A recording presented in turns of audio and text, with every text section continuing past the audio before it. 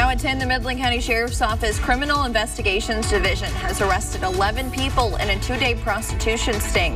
Good evening. Thank you for joining us tonight. I'm Madeline Bierster. We're told MCSO worked alongside the DPS Criminal Investigations Division. We talked to Sheriff Kreiner earlier this week about these sting operations. I've established a sex offender unit. This unit actively monitors those who have preyed on our women and children. They actively conduct undercover operations to protect every citizen against human trafficking and sex-related offenses. We also have 3 employees assigned to the DEA task force who are constantly fighting the good fight against drugs in our community. Now, MCSO says all 11 individuals were all arrested for solicitation of prostitution. Here's a look at those arrested tonight.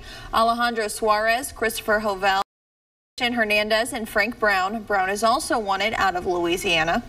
He's also behind bars is Alvan Castro, Jacob Sanchez, Joseph Asamoah, and Kendrick Montgomery. Sanchez is a convicted sex offender and is wanting for failure to register.